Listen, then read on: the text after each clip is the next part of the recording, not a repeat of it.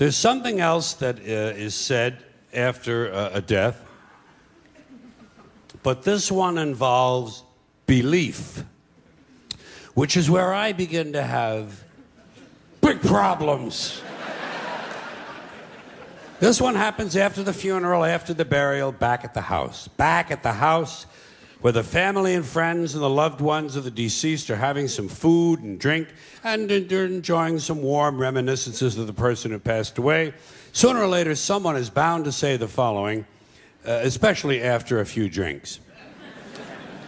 You know, I think he's up there now, smiling down at us. And I think he's pleased.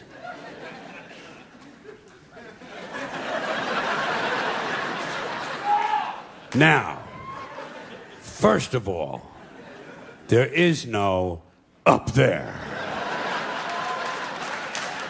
No. For people to be smiling down from.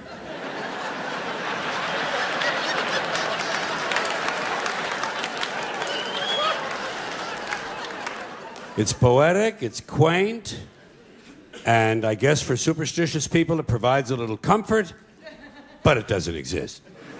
But if it did, and if someone did somehow survive death in a non-physical form, I personally think he'd be far too busy with other celestial activities than to be standing around paradise, smiling down.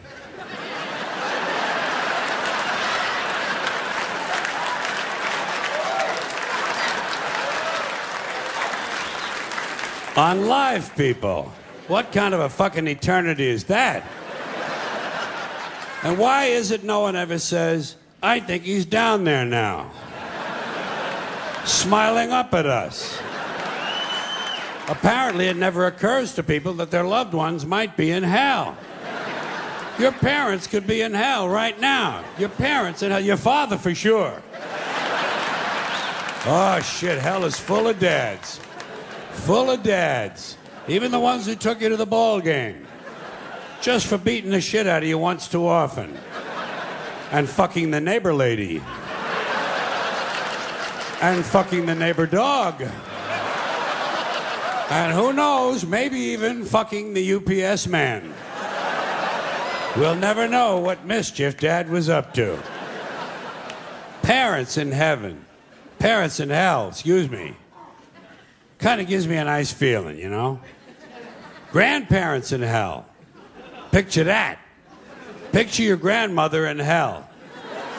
Baking pies without an oven. And if someone were in hell, I doubt very seriously he'd be smiling. I think he's down there now, screaming up at us.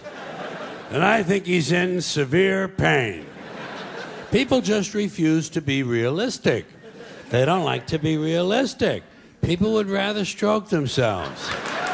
You know, oh, they like to stroke themselves. Don't they stroke themselves? They stroke each other, they get stroked. They stroke the boss strokes them. Everybody strokes everybody. It's nothing but a big stroke job in this country. The government strokes you every day of your life. Religion never stops stroking you. Big business gives you a good stroke, and it's one big transcontinental cross-country red, white, and blue stroke job. Do you know?